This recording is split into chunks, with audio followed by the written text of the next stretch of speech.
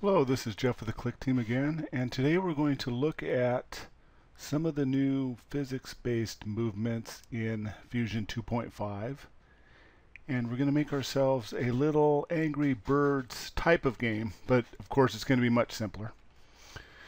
So let's see, let's just do a new application, and I'm going to open up frame number 1. And let's see, let's add ourselves, let's make our frame look a little bit better by changing its background to a bluish color. And let's add ourselves a floor here. So if I insert an object and a background object, this guy right here, just double clicking on him, going to make him a solid black colored ground. Alright, so let me make this a little smaller and put it down here. Width 640. Okay, that looks pretty good. Move that guy over one, down one. Let me see what happens when we run this. Okay, and I see our ground down there. Alright, so that looks pretty good. Let me also set this as an obstacle. Alright, the next thing I'm going to do is, in our game here, we're going to have a shooter. And the shooter is going to follow a path up and down. So let's see, let's find ourselves a shooter. And I'm just going to use a standard active object. Put it right about there. That looks good. And I'm just going to double click on this and make sure our action point and hotspots are right in the middle. And let's give ourselves a path movement on this. And it's hard to see behind that. Okay, that looks about straight. We want to reverse at the end and loop. Okay. Let's run our game right now. Alright, we see that going up and down. Of course, you know, you could make this into a cannon and have strength and angle. You could do something more like real Angry Birds where you click it, pull back a slingshot, but we don't want to make the video too long. We just kind of want to demo this. Alright, so let's add ourselves a bullet to shoot out of the shooter. And that's just going to be another active object. And let me get rid of it. Zoom in here a little bit. Just going to make myself a little red circle. Right about that. Crop it. Make sure these guys are in the center. Alright. So there's our bullet. Let's put this off screen. Okay, we're going to give our bullet is also going to be a physics movement. So the first thing we're going to do is add the physics engine to our frame. And it doesn't matter where you put that invisible object. I like to put all my invisible objects off screen so they don't mess up my display when I'm designing my games. But if you have this on your frame, doesn't matter. It won't show up at runtime. But you do need to add this to use the physics movements, and Fusion will prompt you if you don't have it and you try to set an object to a physics movement, just to reduce code overhead. Alright, so I have our bullet selected, and I'm going to give our bullet a static movement. Just a little warning there that our action spot, hotspot needs to be center of mass. Initial direction, we're going to make it shoot out about that angle. And you can see we have different stuff here. I want to set the, well, we'll just leave it all like this. Go along. Let's make an event to shoot it so we can see how this is doing. And so keyboard, upon pressing a key, the space key, I want, what do I want to do? I don't actually want to shoot it, even though there are some bullet options in the physics movements, I'm just going to actually create an object. That's going to be this guy relative to our shooter guy. Okay. I'm also going to do a little thing here where if the position of active 2 is off the screen, let's destroy it. See how we're doing here now? Well, I don't think that's what we wanted, was it? No, not at all. Let's change our name of the bullet.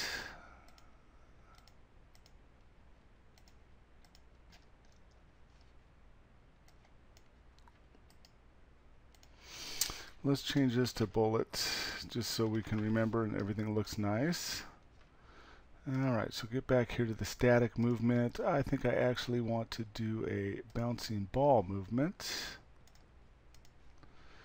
And I'll give it that angle to kind of shoot out. I want it a little bit kind of droopy out there. Deceleration, I'm going to crank this up a little bit. Alright, let's see if that works a little bit better. Kind of, but not really. So let's see. Let's crank this speed up to about 120. I'm going to crank down our deceleration. Actually, I think that's a little bit too high for what I want to do here. About 10. Alright, let's see how we're looking now. Alright, that's looking a little bit better. See how it kind of arcs out there. Not perfect, but, you know, this is just a quick little demo game. Alright, so let's start building our tower. And so I'm going to get another active object here. And I'm just going to make this guy look like it's a piece of wood. So let's find a brown color in here. Alright, and let's make this about 16 and 64. Yep, we need to get it all brown. This little G here is the center of mass. And let's put this guy right here. Okay, I want to give this guy a qualifier group. Let's get over here and go add. That way all of our tests can be done against qualifier groups. I'm just going to drag another one down here from the object shelf. Put it right about there. That looks a little bit too far. Okay, so we need those to stand on the background. So let's go for object good collides with a backdrop. And I'm going to set object good to a stop. Let's make sure we got this right so far. Okay, those are stopped right there. Now I need a top for this guy. So let's get another active object. Let's make it 64 by 32. And let's make it all brown. That looks way too fat. How about 16? How about 8? That looks better. Oop, we need to change this to the center. Okay. And this guy looks too short, so line him up here. Oop. Stretch him out there. Those legs sure are fat, but what do you do? I guess you can make them smaller, huh? Alright, now we haven't added this guy to the qualifier group yet, but let's just run this. And well, he doesn't have a movement, so of course he doesn't do anything. We didn't give any of these movements, so why did I expect them to go anywhere? Let's give these static, no angle. That one, of course, is a clone, so it's going to just inherit the objects or the properties. Static, no movement, no direction, run our application. You can see our top guy fell off. If we add him to the qualifier group,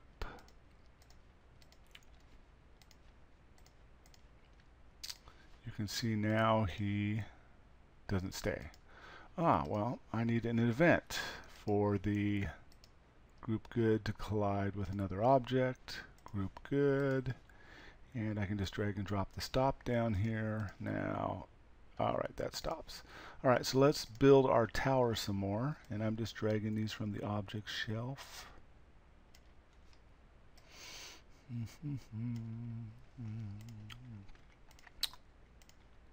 Still don't know if I like how thick those guys are, but, you know, that's life. Okay.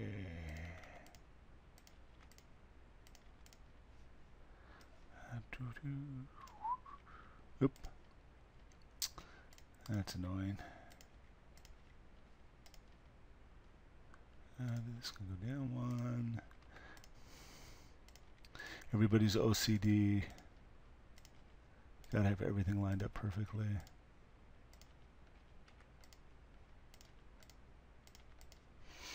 Alright, add another top on here. Looks like I need to make the booger. Let's make sure we're still doing good. Yep, we got our tower. See, we got a little misalignment there, but I guess I can live with that. Well, what happens if our ball hits it now? Let's see. Yep. That's going to be hard to hit, huh? There we go. Well, nothing happened. Well, we don't have our bullet as part of the qualifier group. So we can, well, we don't, do we want to add that to it? Let me think. Sure, why not? Let's see what happens.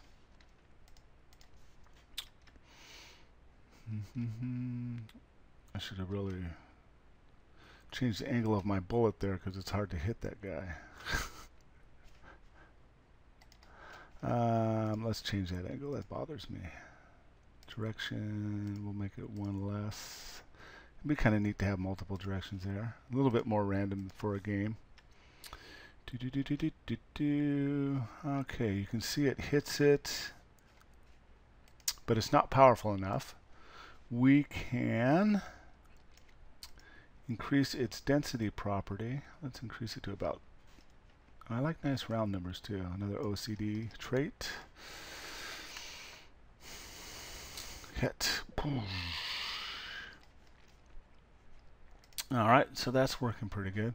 Let's build one more level on here.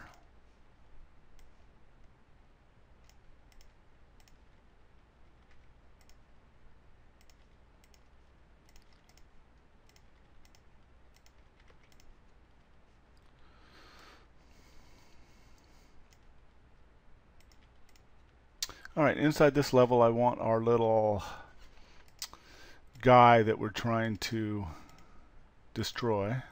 Another active object here. Let's make him a green guy.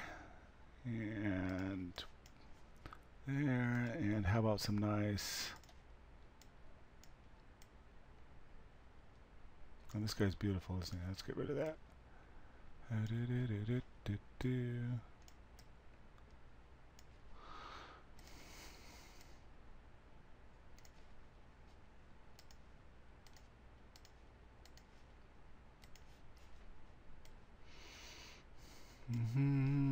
And he can be a static, and we also want him to be interact physically,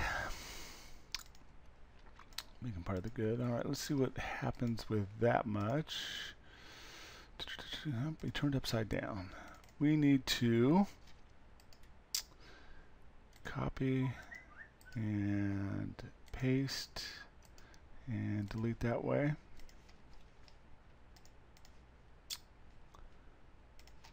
Oh, I know what it is.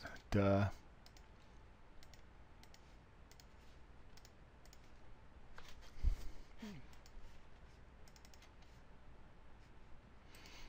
And now I got this screwed up.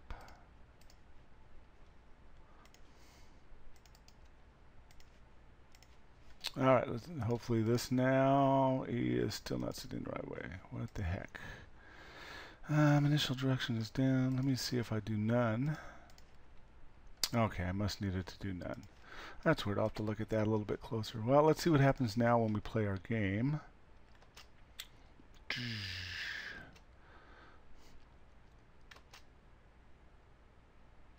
I sure made those side things pretty darn tough.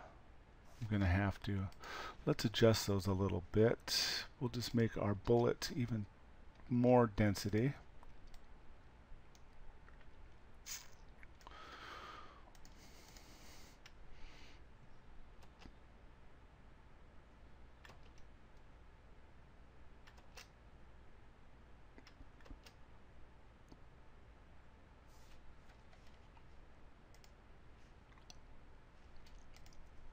Okay, I think these might need a little adjustment in there.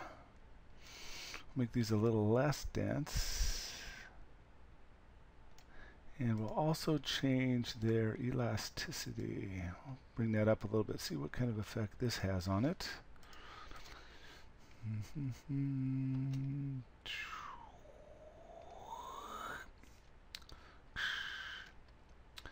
Well, that there in a nutshell is just about how easy it is to get started with an ActiveBird's physics-based type of game. Of course, you can expand this out. There are a bunch of properties in the physics engine itself. Of course, objects, let's find an object here. They have all kinds of physics movements up here, and then each one of those has properties. And of course, in your event editor, under your object, there is also a physics menu, so you can adjust any of those properties at runtime. And of course, there's your physics engine, and it also has the ability to have all of its properties adjusted at runtime. So Francois did quite an amazing job putting Box 2D into Fusion 2.5 and made it very easy to use. It's basically just as easy to use as any of our built-in movements. And while this was a simple demo, hopefully it showed you that it's easy to use and quite powerful. Thanks a lot. Bye.